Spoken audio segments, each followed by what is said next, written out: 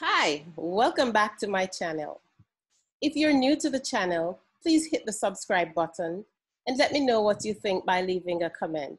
And of course, if you like this video or if it's helpful, please like and share. Today, I will be looking at preparing the virtual questionnaire for your SBA. What will you need? Your questions and your respondent's email address. Of course, you would have created the questions already. If you need help with that, I have a video on it. Let's get you started creating your virtual questionnaire. First thing I'm gonna do is to go to Google. Great. And then I'm gonna go all the way over here where you see the profile picture. I'm gonna go on these 9 dots to find Drive. Hit the Drive button and it's gonna take me to this page. Of course, you would have seen some of the documents that I have already created in Google Drive. I'm gonna go ahead and hit New, More, and Google Forms, because this is where I want to go, to Google Forms. I will be using Google Forms to create the questionnaire. Now, if you hit this arrow, it will take you to a blank form or from a template.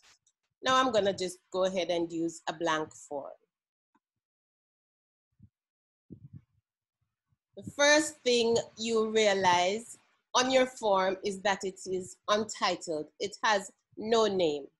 So I'm gonna go right ahead and feel free to give it whatever name you want to, but I'm going to give it, the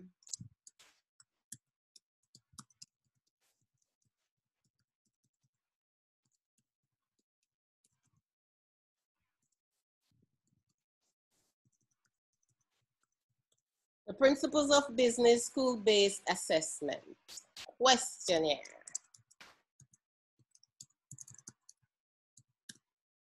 Right? And then just below that is a description. Now, in the description, what you need is to perhaps just ask them to please complete each question below by selecting the most appropriate response. Right? That's my description. Now, the next thing you notice to your left is that you still have an untitled form here. I'm going to just go ahead and click it to get the name of my form up there. There you go. All right? Now you notice just below your description is this untitled question. This is where your first question is gonna go. Now I'm not gonna be completing an entire questionnaire because I have no questions right now. I'm just gonna go ahead and show you how to create the questionnaire. So in this untitled, you may want to have, because you may want to do something on the gender. So let's go ahead and put that in there, gender. And your option below that, you could just write male. And this being a Google form, when you click down here, you're gonna see female as well. And that is what I want, male, female. I don't know, what if you want to add another one and say, call it other, because I don't know, right? Of course, we want this to be a multiple choice question type. So we're gonna hit this arrow if it wasn't a multiple choice, and then you would select multiple choice. Now for this assessment, the school-based assessment, the 2 types of questions that you will use are multiple choice type questions and short answer type questions. So when it is that you're ready for the short answer type question, you would just hit the short answer button. So for now, we're looking at the multiple choice type question, so we select the multiple choice type. And we move to our next question. Now, when you're ready to add your next question, this button to the right, this addition button that's in this circle thingy, it gives you the option to add another question. And so you just hit it and you get your other question. Now I'm gonna put a short answer question type. Now, one thing of note before we move to the next question is this required button. This is it being off. This is it being on. Ensure that you check that button and it is on, because you want your respondents to be able to answer all of the questions before the form is submitted. If it is off for a particular question, then chances are they can submit that questionnaire with that question not done. We don't want that. We want all the questions to be completed. So we're going to ensure that we check this. The required is on for all of our questions. Now I'm going to do a short answer question here. So I'm going to ask,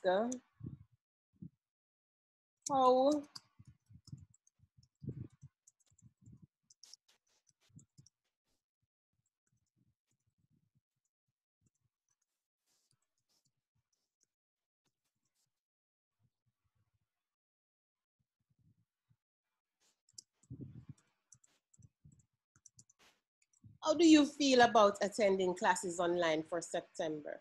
Now, for the options, I want it to be, I want them to give me their response. I'm not giving them the responses. So I'm going to change this to a short answer question and ensure that the required button is checked. Now, when you are done with your questions, you ensure, now we want to, perhaps if you want to personalize this questionnaire, you can go to this paint palette and select your color choice. Pink is mine, so I go ahead and check that pink one. And the background, we can add a background, another pink there for me. If I want to choose an image for my header, we could go to the work and school, since this is an educational project, and we could hit this one and click insert. And there you have it. We have our nice header. We have our color background. Now, importantly, the font styles that we have, the one that is basic is the best one for the questionnaire, I think. And so we would leave it basic, right? What else do you need to know about creating your questionnaire, your virtual questionnaire? Because guess what? It is COVID time and we still do not want to be interfacing with people too much, but we want to get this out of the way. And so the easiest way is to email it to your respondents, have them answering and emailing. They don't have to email it back to you. Once they have completed and hit submit, you will check the response button. When you check it, you can see how many persons responded. No one has responded as yet because we have not sent it off. It says waiting for responses. So go back to the question. Now I'm gonna ensure that this is set. So I go to, we plug the emails in, and I'm gonna just go ahead and send it to myself, right? And hit the send button right here, and your respondents receive, right? As simple as that is your virtual school-based assessment questionnaire. I hope this was helpful, and if it is, don't be afraid to hit the like button, share it with your friends, and subscribe for future videos. Have a great one. Thank you so much for watching.